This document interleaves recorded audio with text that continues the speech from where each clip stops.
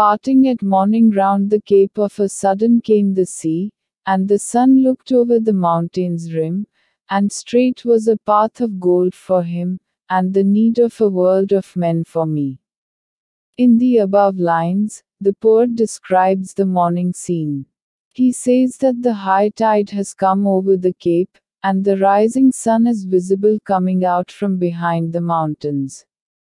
Which means that the time has come to part. In the line, and straight was the path of gold for him, is the speaker, and he is talking about his journey he did a day before to meet his beloved. Now, the time has come to say goodbye to her and to get busy where his duty calls.